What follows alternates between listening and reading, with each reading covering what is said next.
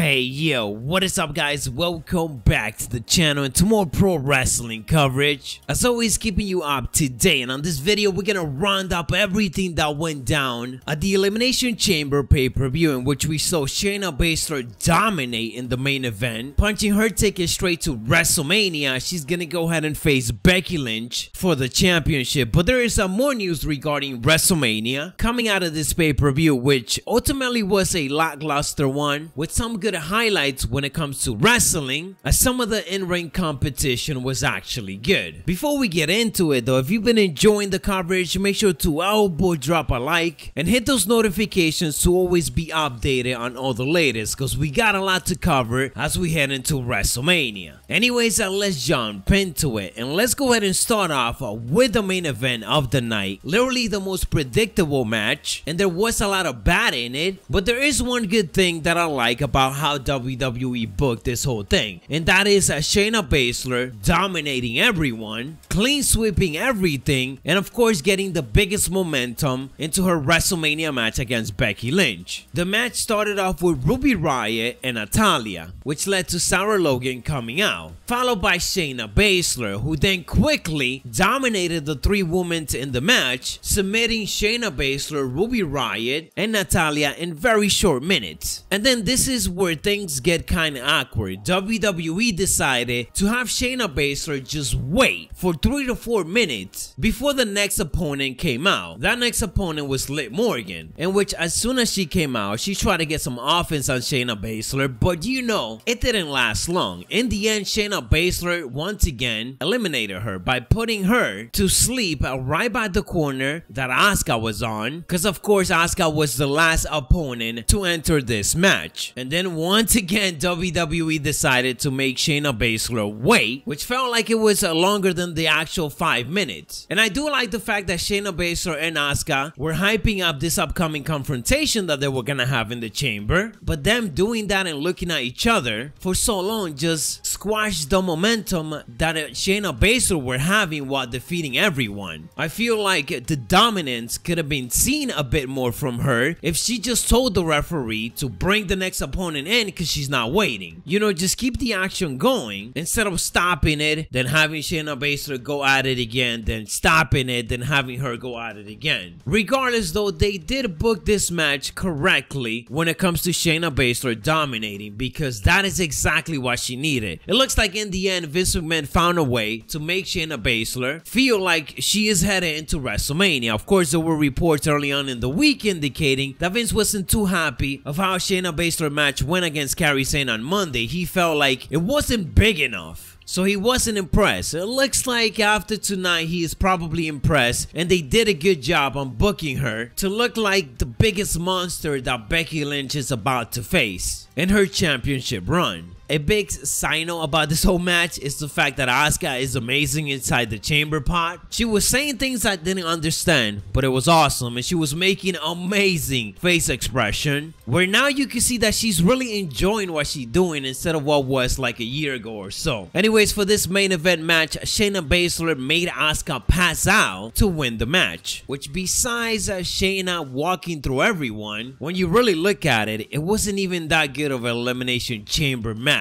But that was the main event. Rewinding it back all the way to the beginning of the show, in the kickoff show, for whatever reason, we had the Viking Raiders versus Zack Ryder and Kurt Hawkins. Of course, the Viking Raiders pick up the victory, hitting the Viking Experience on Zack Ryder. Then to start off the main card, we had Daniel Bryan versus Drew Gulak. I feel like this was one of the best matches of the night when it comes to wrestling and telling a story in the ring. Drew Gulak's heavy focus on Daniel Bryan's neck to try to defeat him was insane, to the point where it made me look away on a lot of the German suplexes and spots that he was doing just to try to hurt Daniel Bryan's neck. Some of the replays that they were showing were hard to watch, and I don't understand how is it that Daniel Bryan goes through them when we know about his history. So because we know about his history though, it does make it more painful to watch, and it gets us into the match more. Daniel Bryan did pick up the victory against Drew Gulak, but it's obvious that Drew Gulak earned his respect. It was a good match, and if you've seen Drew Gulak compete before, outside of the crappy SmackDown matches that he ended up having, then you know how great of a competitor he is. Then we got the United States Championship match. I mean, come on, it's Andrade. Of course he defeated Humberto Carrillo,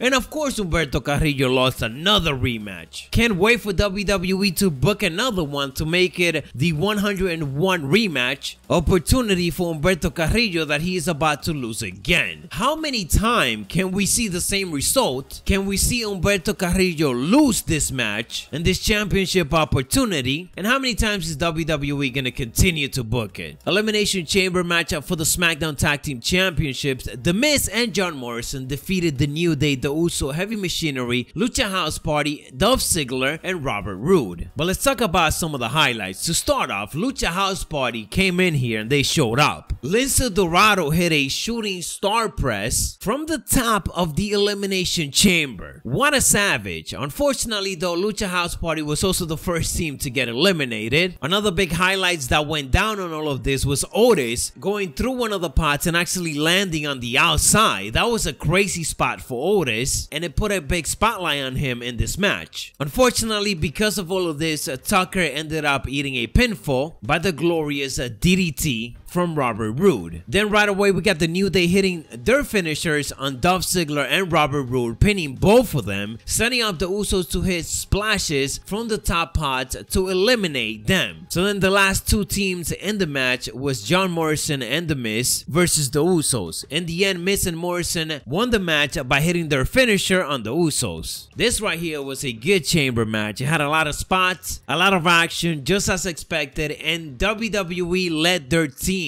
actually go out there and do some tag team work, which, as you guys know, it turns into great wrestling. I just wish they did that every single week. No disqualification match. Aleister Black defeated AJ Styles with the help of The Undertaker. That is certainly very weird to say, but it did happen. We had Aleister Black beating up by the OC, which prompted The Undertaker to teleport to the ring, just like the good old day. You know, The Undertaker was under the ring. As soon as the lights went out, he came out, was about to take out Luke Gallows and Karl Anderson, about to hit the choke slam on them, but didn't happen. Instead, he did it to AJ Styles. Lights goes out again. The Undertaker disappear. Aleister Black out of nowhere hits the black mass as soon as the lights goes on, and AJ Styles takes a big L. So you know they're heading into WrestleMania, and we're gonna be getting that AJ Styles versus The Undertaker match. Not gonna lie though, I'm very curious to see what Aleister Black is gonna be doing at WrestleMania. Up next, we got the World Tag Team Championship match. The Street Profits defeating Seth Rollins and Murphy. Good back and forth between these two guys. We had the Viking Raiders coming out and actually brawling it out with AOP, sending them to the backstage. So that wasn't an issue. Then towards the middle of the match, we get Kevin Owens coming through the crowd, eating some popcorn, providing a good distraction, leading to the Street Profits picking up the victory. And then in the end, Seth Rollins ended up eating a stunner, which he sold amazingly, by the way. Kevin Owens continued to eat popcorn and even throwing some at Murphy's face. So that is that. We got the handicap match for the Intercontinental Championship match. Sami Zayn, Cesaro, and Shinsuke Nakamura defeated Braun Strowman. But Sami Zayn was the one to pin Braun Strowman, so he won his first WWE Championship on the quote-unquote main roster, which of course is long overdue. So big congrats on Sami Zayn for picking up the victory. This match went as expected. There was some good stuff in it though. I like how there was a heavy focus on Braun Strowman trying to get his hand, more specifically on Sami Zayn, because he has been the most annoying one throughout this whole storyline. So that was good. Really wondering what they're gonna do at WrestleMania with the Intercontinental Championship. Considering that the trio of Sami Zayn, Cesaro, and Nakamura are still together, I could see a 3 versus 3 where Braun Strowman gets two of the teammates to face them in a 3-on-3 at WrestleMania, which means the title won't even be on the line, but does open up the possibility for us to get instead a United States Championship multi-man possible ladder match on the Monday Night Raw side of things. And then for the main event, which we already discussed, Shayna Baszler picked up the victory. She's gonna go on to WrestleMania and face Becky Lynch for the Raw Women's Championship in one of the big matches of the event. So that is what went down at this year's WWE Elimination Chamber? Let me know your thoughts on it down in the comments below. And in general, as I said before, certainly not the best pay-per-view that WWE has given us. It was extremely predictable with just some highlights within matches, and even with The Undertaker appearing in it, it really felt like it was just an okay Monday Night Raw episode. Talking about Monday Night Raw, that's coming up, and WWE ended up confirming one big thing that's gonna be happening, and that is Edge making his Raw return following Randy Orton's attack. So expect the rated R superstar to maybe finally get some revenge on Randy Orton and challenge him to that WrestleMania match that we know it's gonna be happening. Anyways guys, thank you for watching. I will catch you on the next Pro Wrestling News Roundup, so hit those notifications to not miss it. Join up as we on the road to 200,000 subscribers. I'll see you on the next one, so stay savage.